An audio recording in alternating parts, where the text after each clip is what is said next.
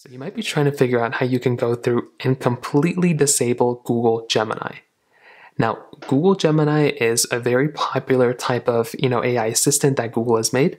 And if you're trying to completely disable it inside of your Android phone, doing it is actually pretty basic. So the very first thing you're going to want to do and remember is that within Google Gemini, if you have it installed into certain devices, it probably can be uninstalled. So if you don't have like a stock Google Pixel phone, you can always go through and you have the opportunity of uninstalling the application if you want to. So find the application inside of your app drawer and go ahead and find it. And if you're able to see it, try holding it down and try uninstalling the application.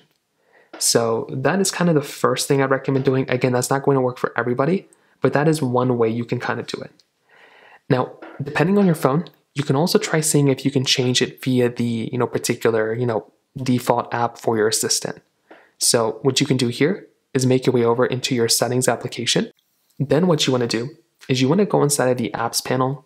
So find apps. And all you're going to want to do here is you want to go ahead and find the default apps option. So choose default apps.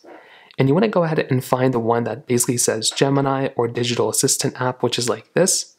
And you can change it. So if you want to, you can go and click on here and you can change it from Google Gemini to none if you want to use something else. So you can kind of find the one that works out the best one for you. And that is another option that you have there as well. So those are probably kind of the main ways I'd recommend kind of thinking about it and doing it.